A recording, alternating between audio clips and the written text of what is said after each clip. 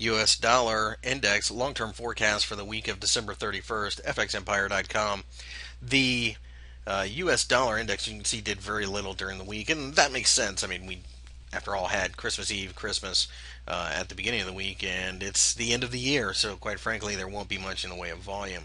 However, it should be said that there is potentially, and this is a bit of a stretch at the moment, but there is a potential for a bit of a head and shoulders pattern forming. So there is a case to be made if we break down the 79 level, which is much more clear on the daily chart, that we could go much lower. And if that's the case, then of course we will short and we will more than likely aim for about 74 at that point. Alternately, though, the 79 level has offered enough support that we do suspect that a bounce could be coming. We think that 82 and then 84 would be aimed for on that move higher. The biggest problem, though, right now, the main driver of this market is going to be headlines coming out of the DC fiscal cliff talks. Good luck with trying to figure that one out.